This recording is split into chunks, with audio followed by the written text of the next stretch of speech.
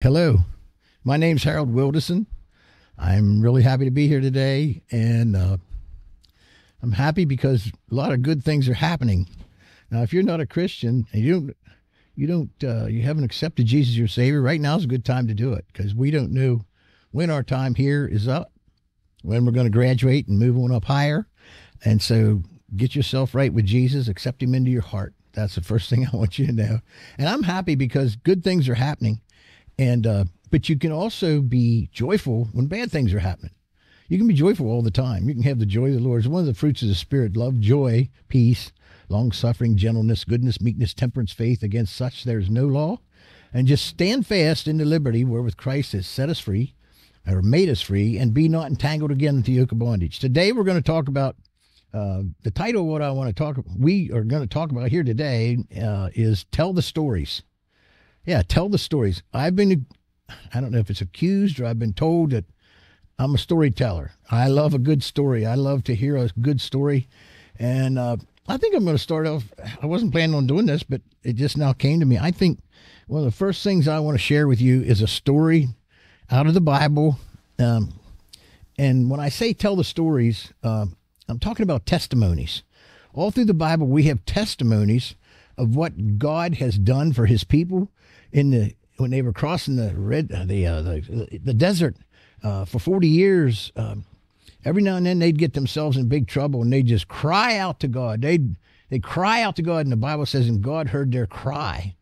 And I've cried out to God so many times in my life, and sometimes I just whisper out to God. I'm so weak and down, and when I'm weak, then I'm strong. That's what St. Paul said, and it's nice to know that we have strength even in our weakness. But anyhow, I remember crying out to God one day, and we talk a lot, the Lord and me, and I was there working what we call the Fayetteville farm, and I was working on the shuttle feeder, and it was acting up, it was jumping off the track. And so finally I got so frustrated, I just climbed up in the feed bunk and got up to that shuttle feeder, and it was coming up towards me, and it had jumped off the track and it was bouncing along. And I had a crowbar in my hand about 3 feet long, and I stuck that thing in there, and I went to pry that wheel up. I usually do it with the thing shut down, but when you shut it down, you got to shut off the silo loader, you got to shut off the conveyor, you got to shut off the shuttle feeder, shut all that stuff down, and then climb up in the feed bunk. And the cattle were all there pushing and shoving, wanting to get to the first bite of feed that drops out of that feeder. And so I was frustrated that day, in a hurry. Nobody else was around. It was just me there. And so it was a dumb thing to do, but I jumped up in there and took that crowbar while it was moving and slammed that end of that crowbar in there and pried up on it real quick to get it back up on the track. And in so doing, that thing grabbed a hold of my hand, and just my hand was in there tight, and I was burning the belt on the shuttle feeder. That's how tight I was. It was actually burning the belt. It was smoking, and I was tight. And my first reaction was to cry out to God. Now, I didn't say, oh, Lord God, this is a beautiful day. You've blessed us with all these things and blah, blah, blah, how we usually do. Not blah, blah, blah. I shouldn't have said blah, blah, blah. It's a wonderful thing to recognize God and who He is and what He's done for you. That's all wonderful. But in a case where you're really in big trouble, you don't have time for that. As you've said that to Him many times before, but right now it's time to cry out to God. And I remember the exact 3 words that I said at that moment. I didn't have time for any preliminaries. I just said these words, and I'm going to turn my face away from the mic, and I'm going to say what I said, the same tone of voice. I was tight, and I cried out to God, and these are the words: help me, God! Just like that. That's what I said. I hope I didn't blow the speakers or anything, but that's how I said it. That's what I said, and instantly, there was no waiting around. When God heard the Israelites crying out to Him, they would cry out, and He immediately would answer their prayer. And so He answered my prayer right away, and I instantly got the message: give your hand a jerk as hard as you can. And I gave my hand a jerk, and my hand came out of there. It was a miracle because I was tight, really tight, burning the belts. I pulled my hand out, and my glove stayed in there. I had a glove on. Hallelujah for gloves. I love to wear gloves, and especially this time of year in the wintertime. Anyhow, I gave my hand a jerk, and there were 4 grooves right across the back of my fingers. If I hadn't had gloves on, it would probably torn my fingers up, at least ripped the skin off of them. Uh, probably taking the skin clear down to my nail when I gave a jerk, because I was strong at that time, a lot stronger I am now, and I gave that thing a jerk and came out of there. But God, the point is, God heard my prayer when I cried out to him. He heard my prayer, and he instantly put in my head in a split second to jerk as hard as you can. And so that's just one little incident. It's a story. It's a story I love to tell because God heard my prayer and he answered my prayer instantly. And that's what I like. I like instant answers to prayer. Sometimes I don't get an instant answer to prayer. But another story that I love out of the Bible was where this dear lady had an issue of blood, the Bible says. I think she was bleeding. It was her time of month. But the trouble was her time of month was going on day after day after day, week after week. She was actually, this isn't in the Bible. I never read it in there, but I like to read between the lines. Okay, when you read the Bible, there's things that aren't told. And when you're sing a song sometimes, there's stuff in between the lines that you need to know. Gloria Gaither, Bill Gaither's wife, was talking about that one day, and she said, you need to read between the lines in some of these beautiful songs we hear. And so I'm reading between the lines. I think she was actually bleeding to death. I think death was coming. She had spent all of her money, the Bible says, on doctors, and nothing they did helped. She kept on bleeding, and she was dying. You don't keep on bleeding and not die eventually, because your blood soon will be gone. And so anyhow, she heard the word of the Lord. It was the word of the Lord, and the word of the Lord was, Jesus is coming to town. And she had already heard about Jesus and the many miracles that he had been performing, raising the dead, healing the sick, raising the dead, cleansing the lepers, and casting out demons. She heard all that, and she knew it was true because she probably knew people that had been cleansed of leprosy, who had been raised from the dead. She probably, I don't know if this was before or after Lazarus being raised from the dead, but she knew that these things were true and that he was coming to town, so she was getting herself prepared. And she was telling everybody. When you're excited about something, you don't want to just keep it to yourself. You want to tell your best friends first. You tell your best friends, and then wherever you're going, if you're excited about something, you want to tell people. And so I picture her in the market, getting some groceries. Maybe she's picking out oranges or bananas or whatever, and there's a lady walks up to get her produce, and she told the lady, did you hear Jesus is coming to town? And she said, and I know that if I can just get near to him, she said, there's going to be big crowd. The crowd's going to be big, pushing and shoving, trying to get to Jesus. And she said, but you know what? If I can just get to the hem of his garment and touch it, I'll be made whole. She said, you need to come. Jesus is coming to town. She was so excited. So the big day arrives. Wait a minute. Before we get to the big day, she kept saying this. She kept repeating the word of the Lord. The word of the Lord was, Jesus is coming to town. And so she kept repeating it. She said it over and over again. Just touch the hem of his garment. I'm going to touch the hem of his garment. I'm going to be made whole. And that's how we build our faith. We take the word of God and we start repeating it. The Bible says faith cometh by hearing, and hearing by the word of God. And so you find out what the word of God is, you say it, and you say it again, and you say it again, you keep saying it until you get it into your head, and there's no doubt after a while you believe what you're hearing, and then this belief, this faith that you have in what you're hearing drops out of your head and drops right down into your heart or into your spirit. And that's when faith actually becomes perfect faith. Faith is a grain of mustard seed. Just that little teensy tiny bit will move mountains. And Jesus said, have faith in God. If you shall say unto this mountain, I just crossed the mountain a while ago coming over here. And he said, have faith in God. If you shall say unto this mountain, be thou removed and be thou cast into the sea, and shall not doubt in his heart, but shall believe those things which he saith shall come to pass, he shall have whatsoever he saith. That makes me think, I better watch what I say if I'm going to have whatever I say. I don't want to say that I'm sick. I don't want to say that I got anything.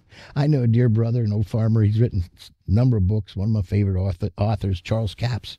When he gets up in the morning, he feels a little bit sniffly, like he's getting a cold. He won't admit it. He'll tell his wife, I think I'm taking on a healing.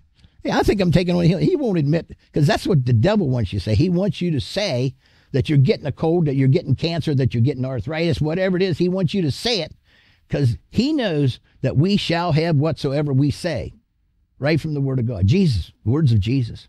And so Jesus goes on to say, therefore, what things soever you desire, when you pray, believe that you receive them and you shall have them.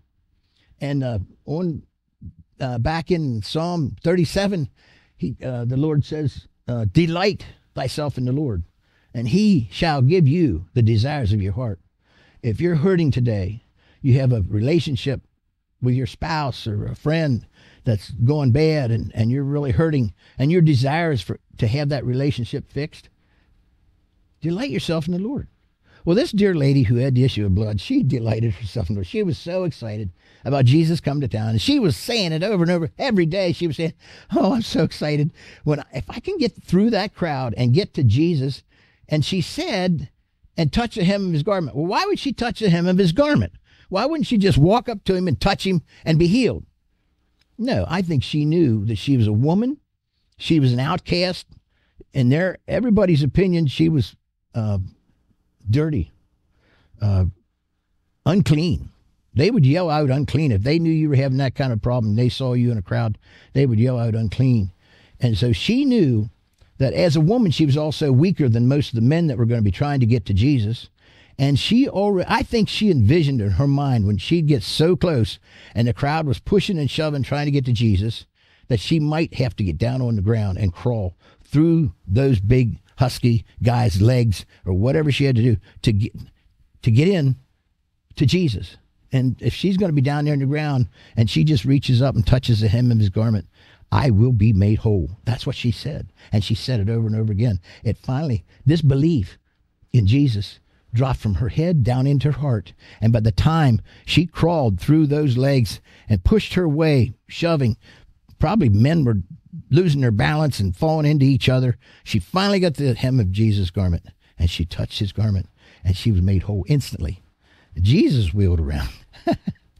I can just see it now. He wheeled around and said, who touched me? Now here he is. He's being pushed and shoved, being jostled around, and all of a sudden he yells out, who touched me? The disciples said, are you crazy? They didn't probably say that, but that's what they were thinking probably. Are you crazy? These people are pushing and shoving, and you say, who touched me? Are you crazy? No. Jesus said, I felt healing. I felt virtue go out of me. Somebody touched me. And about that time, this dear lady heard him, and she said, it was me, Lord. And he said, daughter, your faith has made you whole. Her faith came from hearing, and hearing from the word of God, and faith cometh by hearing, hearing by the word of God. She heard the word of God, and she kept hearing it and hearing it and hearing it until it was so deep in her heart that when she touched Jesus, the hem of his garment, she was made whole. Faith a lot of times comes from a story, from a testimony. Do you know, can you imagine the testimonies that were flying around over that area? Jesus was there going from town to town. The testimonies were flying around. Somebody walks up and they said, Jesus touched me. I got a new leg. Jesus touched me. Leprosy's gone. Look at my skin, pure skin. Testimonies were flying around. And that's what builds faith. Another friend of mine, Bill Johnson, said he was talking to some man somewhere. I have the story right here. I brought the book along. And this man said that I think he had an operation on his shoulder, and there was a great big knot on his shoulder that was very painful. And it just wouldn't go away. It didn't matter what the doctors would do. And Bill said, well, I've seen that kind of a thing. I've seen that kind of thing healed many times. I think he said maybe hundreds of times he's seen, because he's into healing people. In the name of Jesus, be healed. And so when his wife heard that, she grabbed her husband's hand and slapped it up on his shoulder, on that big old knot on his shoulder. And she said, be healed in the name of Jesus. And he was instantly healed. Now, Bill was just telling him that I've seen that happen. I've seen things like that be healed instantly. And that was a testimony. And the testimony produced faith in this wife's mind, at least. And she laid hands on her husband with no doubt in her mind. Well, if Jesus does this for hundreds of other people, he'll do it for my husband. She said, be healed in Jesus' name.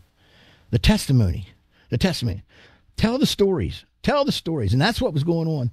This dear lady was hearing the stories, testimonies. I want to do a little analogy. I grew up a farmer. I'm still a farmer, still live there on the farm. And all my life I've planted and cultivated and harvested all my life. I'm still doing it. Even though I don't make my living farming, we have the whole farm in hay, and we just make hay, and it's fun. It gives me a little chance to farm a little bit. There's some of that in my system. I think once you're a farmer, you're always a farmer at heart. You're planting seeds. And I thought about this past summer, we had a lot of beautiful zinnias that we planted and in our flower beds, and they were red and they were yellow and orange and all different kinds of beautiful flowers. It was the most beautiful flower beds we've ever had since we've lived there for the last 35 years. And I got to thinking, and somewhere I read something that sparked this thought. You take a zinnia, for instance, a flower. I'm going to just say a zinnia, and you have it in a pot. These weren't in the pots. These were all through our flower beds. And you watch that plant grow, and you know it's going to bloom sometime. It's going to be beautiful. And so in the fall, they kind of dry up. The flowers that are on there kind of dry up, wither, and dry. And you take some of those seeds, and you put one of those seeds at some point in a pot, in another pot, and it starts to grow. And in your mind, you have no doubt at all that there's going to be another flower coming on. Because that's what seeds do. You plant seeds, and you get a plant just like the miracle before. The plant that came out of a seed before that you have in your flower beds, those plants are all miracles. Who else can take a little teensy-tiny seed and make it turn into something so beautiful? Only God can do that. And so it reminds me of a little thought I've had many times. I share it many times. I've probably shared it here before, but it's so worth sharing. You know, any one of us, I don't care who you are, you can cut an apple open, and you can take all the seeds out of that apple. There might be 8 or 10 of them in there, and you can count the seeds in an apple. Any one of us can do that. If you've been to first grade, you can probably count the seeds in an apple. But guess what? Only God can count the apples in a seed, in an apple seed. You imagine, everything is exponential. God created us for exponential growth. He created us, and he said, be fruitful and multiply and replenish the earth. I don't think he was only talking about having lots of babies and having exponential growth. I think he really wanted the Garden of Eden to spread all over the whole earth. And the earth would be one great big Garden of Eden. Eden would just grow.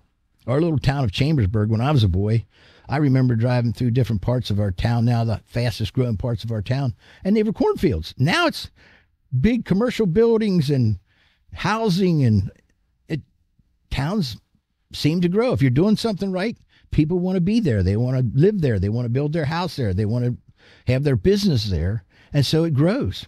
And so God created us for exponential growth.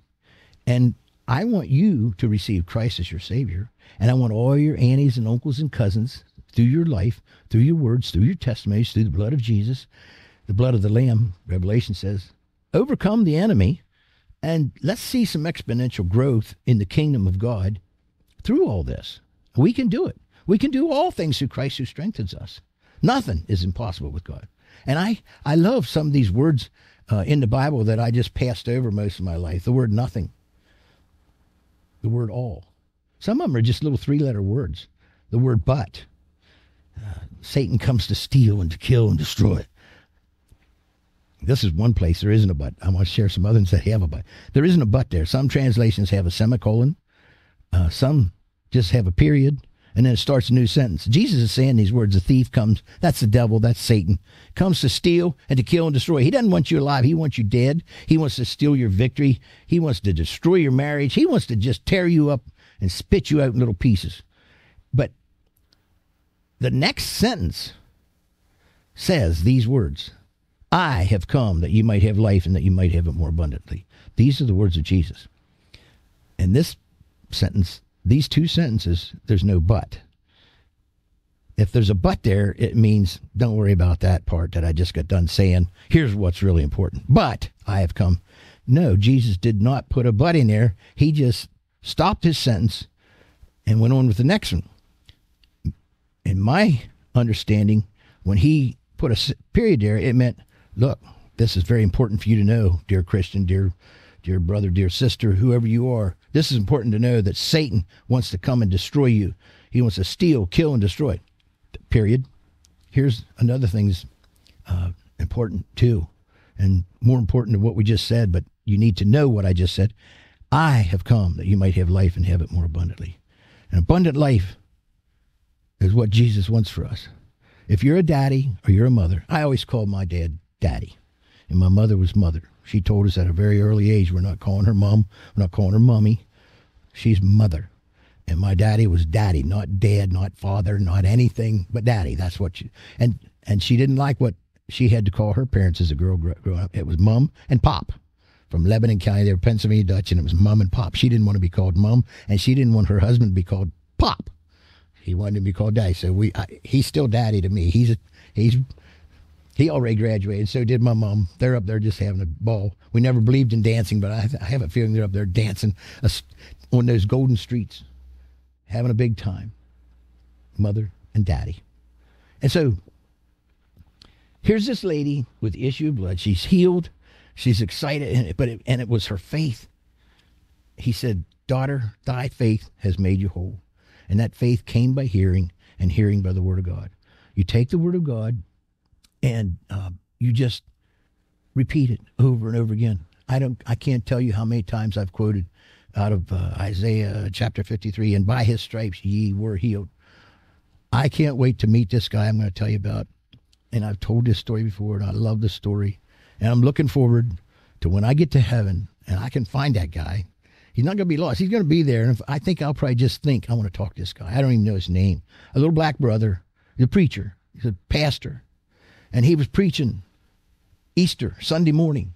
And he was telling the people about Jesus and how that he was crucified.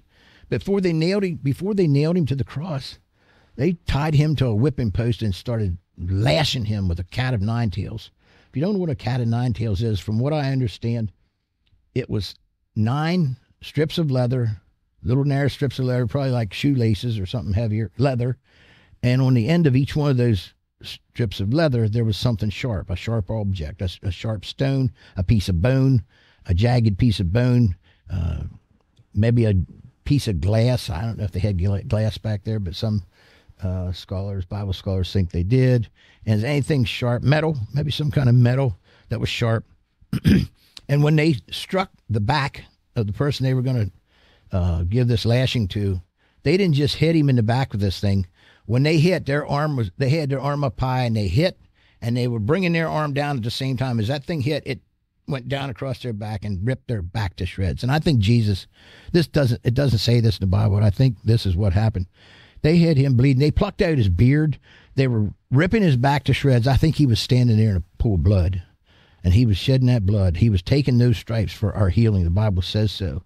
And it says, and by his stripes ye were healed. Well, this dear little black brother, I love him so much. I can't wait to meet him. I have a lot of black friends, and I love them dearly. Quite a few of them are starting to come to our church, and we're just happy to have them there. But he said that Sunday morning, he was explaining this nasty lashing, these stripes on Jesus' back. They had his back ripped to shreds. They were cursing him. They were spitting on him. They were just doing everything they could that was evil. There was no mercy. And then they were plucking out his beard, tearing his beard out, and cursing him, and spitting, and just being as mean as they could be. They say crucifixion is the worst death you could ever experience. Most people would sooner just be shot, but they didn't give him that kind of mercy. They tortured him. But he said these words, and I have to laugh, and it just makes me love this guy so much, because what he said, a little 5-year-old could understand. The gospel is easy to understand. You give your heart to Jesus. God so loved the world that he gave his only begotten Son, that whosoever should believe in him should not perish but have eternal life. And so he said these words. He said, now, and by his stripes ye were healed. I grew up on King James Version, and it said, you were healed. And he said, now, if you were healed, that means it's already done. So if you were healed, then that means you are healed. And he said, if you are healed, then it is only my dear black brother could say it, and many other of my black friends would say it, then you is healed. If you are healed, then you is healed. And it just tickled me, because it's so true. The truth will make you free. And I think a lot of people got freedom that morning. If they weren't a Christian, by the time he was done preaching the word, I think a lot of them gave their hearts to Jesus. And so we're going to talk about telling the stories. And I have about 15 minutes now. That was my introduction. and we're going to talk about telling the stories. And I want to go back to Deuteronomy and chapter 28. There's 68 verses. I was going to read them all, but I don't have time. And the first 14 verses, God was telling the Israelites that if you listen to me, if you obey my voice, here's what's going to happen to you. Here it is. Chapter 28, Deuteronomy. Read the whole chapter sometime. I'll give you little bits and pieces, but the first 14 verses I'm going to read. Now it shall come to pass, if you diligently obey the voice of the Lord our God, to observe carefully all, there's that little word, all his commandments, which I command you today, that the Lord your God will set you high above all nations of the earth. And all these blessings shall come upon you and overtake you. How would you like to be overtaken in blessings? I mean, he'll pour you out a blessing you won't even have room to receive. And I got more stories about that, but I don't have time. Overtake you because you obey the voice of the Lord your God. Now, here's what I like to call the benefits package. You go to work and your boss has a benefits package for you. You get so many weeks of vacation. You get so many days off, sick pay. You get bonuses at Christmas and all the different things they give you in your benefits package. Here's the benefits package, and I've never heard one this good before from any boss or any employer. Verse 3, benefits package. I have that written right above these verses. Blessed shall you be in the city, and blessed shall you be in the country. That means if you live in the city, you're blessed. If you live in the country, you're blessed. If you live in the country and you go to the city, you're still blessed. If you live in the city and go in the country, you're blessed some more. And blessed shall be the fruit of your body. That would be your offspring, your babies, your children. The produce of your ground. That was for the farmers. They worked hard to make a crop of wheat or corn or whatever back then. Now we get in our $500,000, $600,000, $700,000 combine, and we take 30 feet out across the field all at one time, and all the grain comes out into a big bin, and we chop our sallies with a 4-inch harvester that takes 12 rows at a time and spits it out in little tiny pieces into a big semi or a 10-wheeler truck or 16-wheeler triaxle truck, whatever. And it's all happens so fast. They worked hard back then. But the produce of your ground and the increase of your herds, the increase of your cattle, and the offspring of your flocks. Blessed shall be your basket and your kneading bowl. I remember when I do some real estate. I was selling this farm, this dear Mennonite brother of mine. We were sitting there in his kitchen writing up an offer on this farm. And his wife was off to the side at the kitchen counter. And you could see she was doing something with her hands, and she was really into it. What she was doing, she was kneading her bread. And I said something about it to my brother, and he said, oh, yes, said she makes me fresh bread every day. He was so blessed by that. And I thought of that when I read this. Blessed shall be your basket. That'd be all your stuff you gathered up at the market or whatever it was, and your kneading bowl or whatever you gathered out of your garden, your kneading bowl. Kneading bowl was where you worked your bread and you kneaded it with your hands. Blessed shall you be when you come in, and blessed shall you be when you go out. It doesn't matter what you're doing. When I came in here, I was blessed. And when I leave after a while, I'm going to be blessed. I'm blessed when I come in. I'm blessed when I go out. How much better does it get than that? You don't get that kind of blessing where you work probably, but you might, depending on who your boss is. The Lord will cause your enemies who rise against you to be defeated.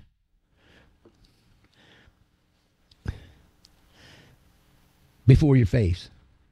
They shall come against you one way and flee before you seven ways. They'll come in, they're coming against you, and next thing you know, they're just fleeing 7 different directions. They're just running as hard as they can because they're scared. Verse 8 says, the Lord will command the blessing on you. How would you like the Lord to command a blessing on you? It's no, well, maybe anything like it. It's a command from the Lord that you'll be blessed in your storehouses and in all to which you set your hand, and he will bless you in the land which the Lord your God is giving you. And I have 4 exclamation marks, regular size, and then I have 1 big exclamation mark. And if you ever pick up a book that I'm reading, you'll see that a lot through the book. I'll read something that's really good, and I'll do these 5 exclamation marks. They mean, I love you, Lord. That's the first 4. And then that great big one, Jesus. I love you, Lord Jesus. And so the Lord will establish you as a holy people to himself, just as he has sworn to you. If you keep the commandments of the Lord your God and walk in his ways, then there's the word all again, all peoples of the earth shall see that you are called by the name of the Lord, and they shall be afraid of you. We have a lot of people that don't like Jews. They want to kill them. And there's a lot of nasty stuff happening to Jews right now.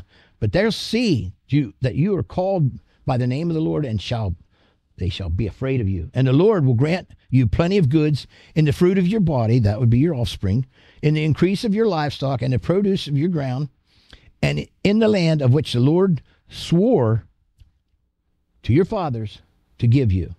The Lord will open to you his good treasure, his good storehouse, the heavens, to give the rain to your land in its season, and to bless all the work of your hand.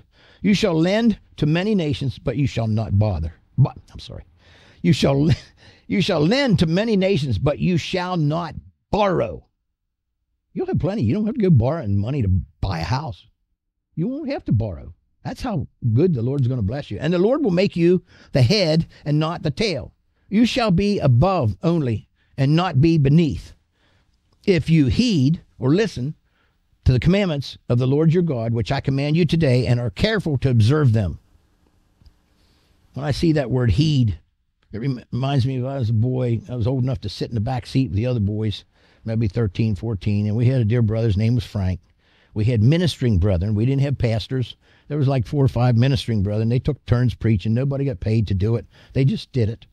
And I can remember Brother Frank, if one of the other pastors or ministering brethren were preaching, and when they got finished, he would stand up to close the service, and he'd say, our brother has brought us many interesting. He didn't say interesting. We would sit in the back seat and say the words ahead of him because we knew exactly what he was going to say. Our brother has brought us many interesting thoughts this morning. And then he'd finish up with, let us take heed to the message of the morning. That's what he said. We were saying it right ahead of him. Let us take heed. And it's a good memory because we knew what was on his heart and what he wanted to say, and he would say it. And the Lord commanded us to take heed to the message that if you heed the commandments of the Lord your God, which I command you today, and are careful to observe them, so you shall not turn aside from any of the words which I command you this day, to the right or to the left, or go after other gods to serve them. And I got a wow there, and 4 exclamation marks and a big exclamation. Thank you, Lord Jesus. Now, that's the first 14 verses. There's 68 verses in this chapter. And the rest of the verses, after verse 14, they're all curses. These curses.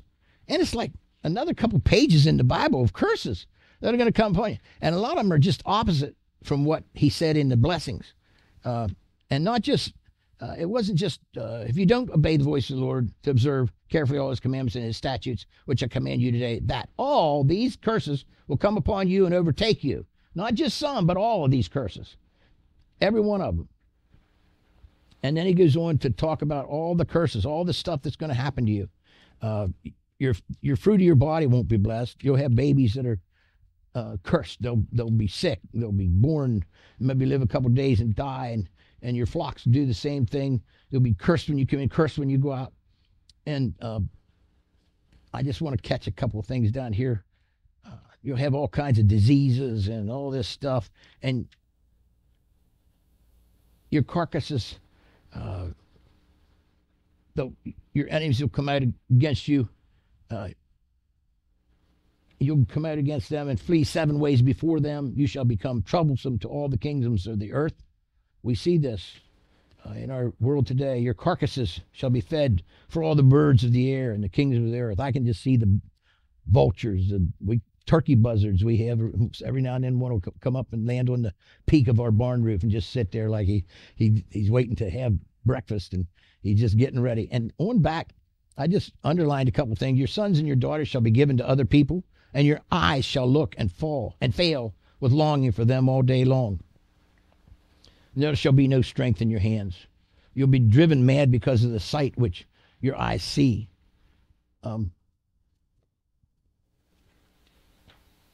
Locusts shall consume all your trees and produce and the produce of your land. He shall lend to you, you shall not lend to him. He shall be the head, and you shall be the tail.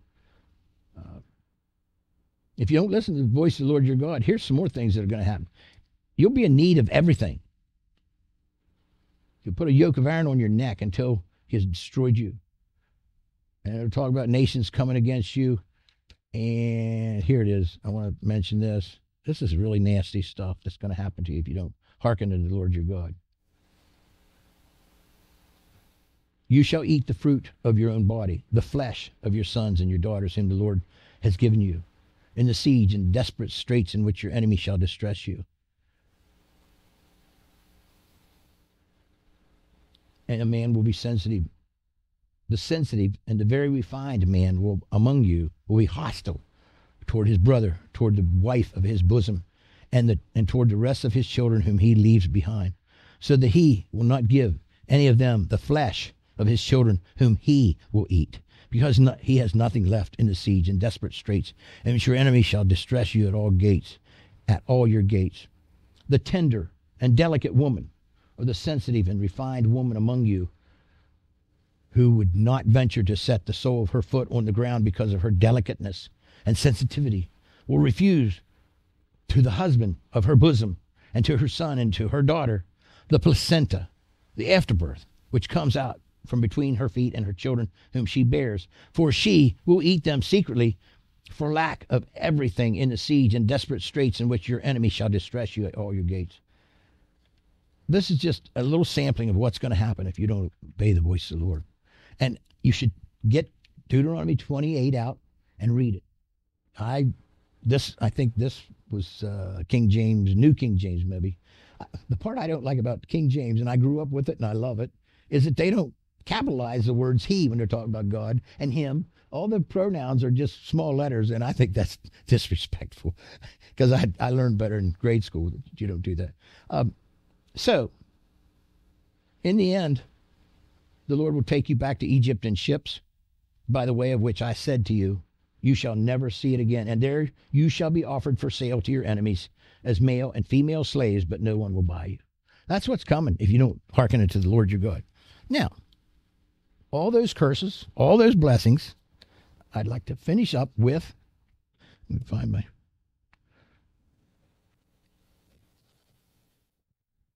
the right page here. It fell on the floor. The ledge isn't as high as it needs to be for me. I had it when I came in here. I saved the best for last. This is a good part. We're going to go to Galatians chapter 3. And, O foolish Galatians, who has bewitched you that you should not obey the truth, before whose eyes Jesus Christ was clearly portrayed among you as crucified? This only I want to learn from you. Did you not receive the Spirit by the works of the law or by the hearing of faith? Are you so foolish? Having begun in the Spirit, are you now being made perfect by the flesh? Have you suffered so many things in vain, if indeed it was in vain? Therefore, he who supplies the Spirit to you and works miracles among you, does he do it by the works of the law or by the hearing of faith? Just as Abraham believed God, and it was accounted to him for righteousness. That's the end of that sentence, and then we'll start a new sentence, verse 7. Therefore know that only those who are of faith are sons of Abraham. And the scriptures, foreseeing that God would justify the Gentiles by faith, preached the gospel to Abraham beforehand, saying, in you, all the nations shall be blessed, and so then those who are of faith and blessing with believing. So then those who are of faith are blessed with believing Abraham.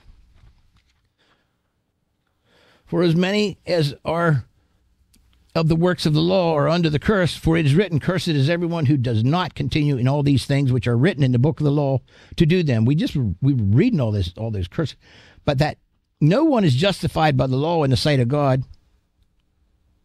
is evident, for the just shall live by faith. Yet the law is not of faith, but the man who does them shall live by them. Christ was redeemed. Christ has redeemed us from the curse of the law. All those curses, all those verses, clear up to verse 68 in Deuteronomy chapter 28. Christ has redeemed us from all the curses of the law, having become a curse for us. For it is written, cursed is everyone who hangs on a tree. That's where that comes from. He took all those curses for us. And I got a minute yet, but I only need a minute to finish this. On down, it just basically, Galatians chapter, you need to read it for yourself. We don't have time to read the whole chapter. But for you, verse 26, are all sons of God through faith in Christ Jesus. For as many of you as were baptized into Christ have put on Christ.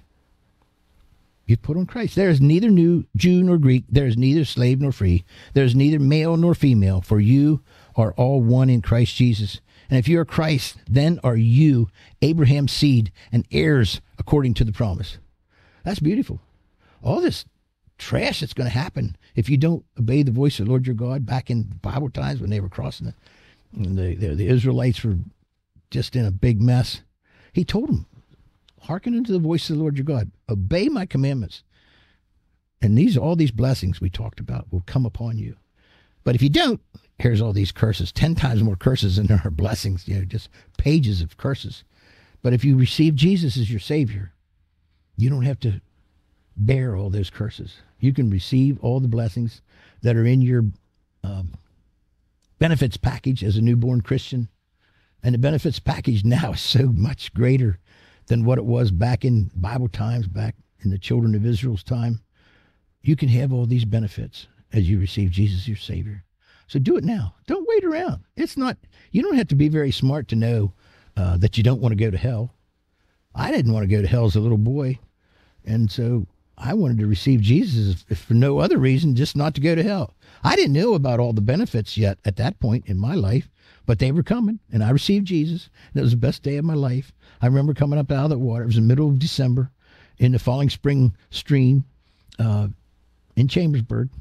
Middle of December. It was cold. They took us down into the water, each one of us that were getting baptized, and they dipped us 3 times forward in the name of the Father, in the name of the Son, and in the name of the Holy Ghost. I come up out of that water, shaking all over more than anywhere else. I mean, I was just shaking. And you couldn't even hardly talk. You were so cold. And I remember coming up out of the water, felt like 1,000 tons of weight was taken off my body. And I was saved, and I was baptized. And I wasn't filled with the Holy Ghost yet completely. Had the Holy Ghost, but he didn't have me exactly yet. And so anyhow, I come up out of there, and there was a couple of deacons' wives there with towels and blankets, and they wrapped me in the middle of December. It was cold. And come up out of there, and the greatest day of my life. And it's just getting better ever since. Yeah, I've had my struggles. I've done things I'm not proud of. But God has forgiven me. And I'm on my way rejoicing. And I have a lot more stories to tell you. And they will increase your faith. Read the stories in the Bible. Get them first. And then as you go along, you'll hear stories. I have to tell one more story. I'm out of time, but I just want to tell you this. A friend of mine was out at the barn. We've had singing in the barn for years out there. And she was there, and she had taken a missionary trip down to Guatemala. And they called all the townspeople in one evening. I think it was a Saturday night. And everybody was supposed to bring something. They've had this big pot, a little big butcher kettle, I guess. And everybody was supposed to bring something. Bring a hunk of meat, bring some celery, bring some carrots, bring some cabbage, bring all this stuff, and we're going to put it in this pot, and we're going to have a feast. So they did. They all got there. They had the pot filled up. It was cooking. It was boiling. The meat, everything was finished. It was ready to go. And they had these little bowls or whatever, and they had a big ladle. They were dipping this food out, and they were serving it. The pot was getting empty. There was still lots of people out there to feed, and there wasn't enough food. And they said they got down to the last little bit of porridge or whatever they called it in that pot. And right before their eyes, that pot just filled right back up to the top. This lady was telling me personally, she saw it. She saw it happen. And she said they kept on serving, rejoicing in the Lord for the Lord supplying their needs according to his riches and glory through Christ Jesus our Lord. It wasn't anything they could do. It was all glory to God. Hallelujah. So they were feeding these people. They got down again to the bottom, just about the bottom. They had only a couple of scoops left. And right before their eyes, that pot filled right back up to the top. Picture a big old butcher kettle. I don't know how big their kettle was, but it filled up twice until they got everybody fed. The same thing happened out at our barn one night. Our pastor was there that night. He was helping to serve food. We always give everybody a meal before we'd start. And the line was long. Everybody got a free meal. And the line was long. And the food was about all. And they just kept serving and kept serving and kept serving. And it was just rejoicing because God will take care of you. That's just one of the little benefits of your benefits package when you start serving the Lord. So receive him now as your Savior and then get ready for some really good stuff to happen. Lord, thanks for this time that we could share together, for these dear people who are listening and who are hearing the word of God, hearing the stories of your goodness, and those stories helping us increase our faith so we can go out and reach others for you, to heal the sick, to raise the dead, to cleanse the lepers, and to cast out demons. Thank you for the victory that we have in you, Lord Jesus, and for your precious blood. We love you so much. In Jesus' name, amen.